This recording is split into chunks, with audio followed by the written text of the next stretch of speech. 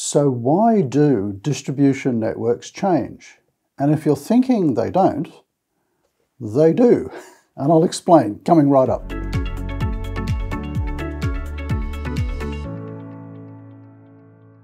So what do I mean when I say, why do distribution networks change? A distribution network is not a set and forget thing. It's very much a living and dynamic thing, if you think about it.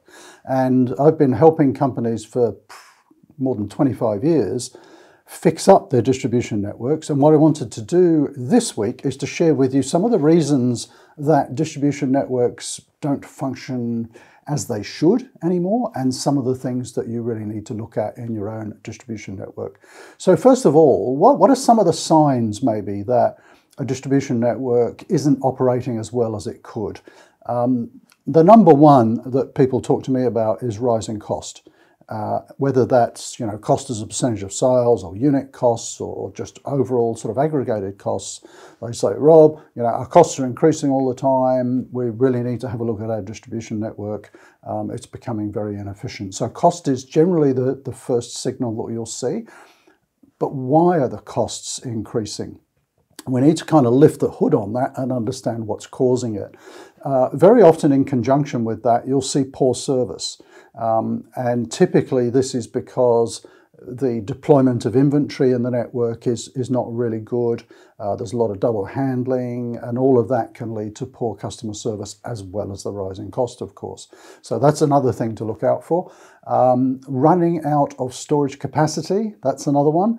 That's very common. I talk to companies almost every week about things like that. We're running out of space.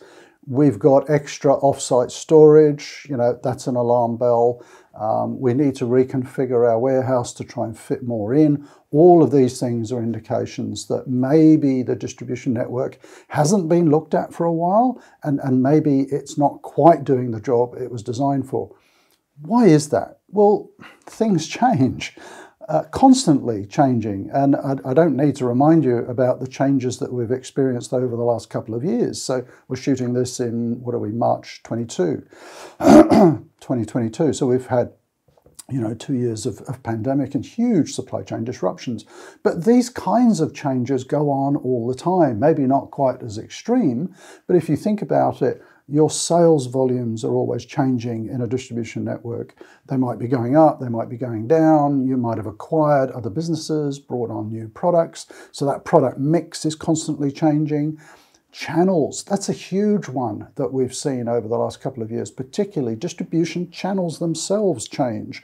And so that can have an impact on how your distribution network operates in terms of where warehouses are located, how inventory is deployed, the types of transport that you're using for that final delivery.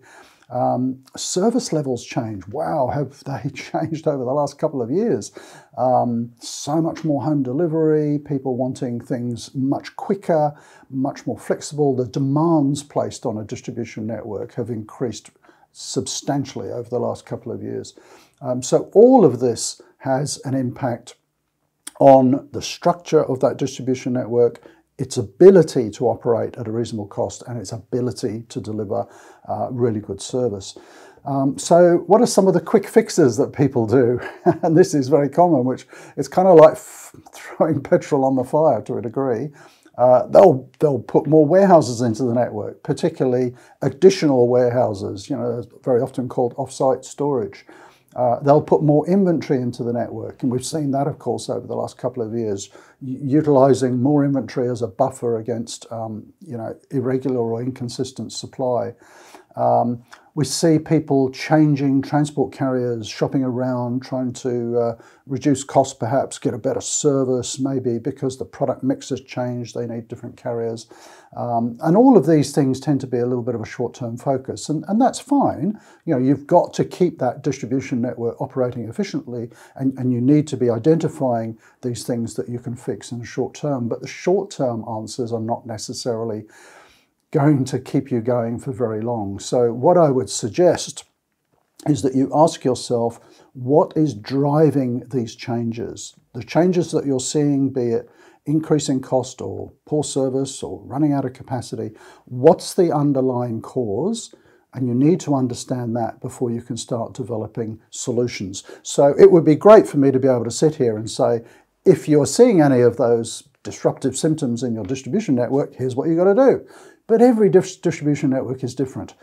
So what I would like to do is to ask you to look at your distribution network, lift the hood on it, where things are not operating as efficiently as they should. Look for those underlying causes, service changes, changes in product mix, changes in order profile, and kind of track through what's the impact that that's having on your distribution network and costs particularly. Because a distribution network is not a set and forget thing. It has to be constantly managed, tweaked, improved, and changes made to it through its life. So what can I do to help you? I can give you some more resources, so let me put some resources down below. Do make sure you go and have a look. I'm going to put 2 links. One will be a link to a complete playlist on distribution networks. I might put a couple of playlists to playlists on this channel, so you can go and have a look at those, different aspects of distribution network design and trying to tweak them. I'll also put a list down there of articles on our blog on the same topic, so lots more to go in there. If you have any specific questions regarding distribution networks, do comment down below and I answer all those questions myself. So by all means, you know, if there's some specifics around a particular industry or something like that, ask. If you need some help with your distribution network, well, that's kind of what I do. It's my day job. So feel free to reach out to me and I'll put a LinkedIn link or something down below where you can reach me. So there we go, just a quick video this week talking about distribution networks. They're not set and forget, just please remember that. And you have to constantly monitor them to see what's causing disruption within its efficiency, if you like. What's causing those increased costs? What's causing that impact in service? And you're constantly tweaking it, like trying to keep the engine fine-tuned. So I hope that was of interest this week. If you're not subscribed to the channel, do please hit that subscribe button, which is really important at the moment because we're almost at 50,000 subscribers. So maybe you can help us reach that milestone. And there's 2 very good reasons why you should hit subscribe. One helps me because it helps me see what topics are of interest because I can see which videos people have subscribed to. So if I see lots of subscriptions to a particular topic, I know that that topic's much more important to people, so I can do more.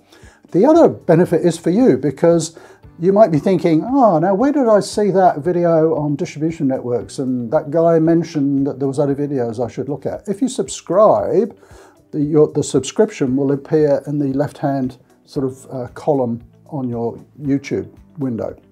So you've got the videos there down the left-hand side, you've got those options. One of those is subscriptions, so you'll be able to find the channel anytime you want. So thanks for watching. If you're new to the channel particularly, welcome. We have videos coming out every week, generally on a Tuesday evening, and I'll see you next week. Bye for now.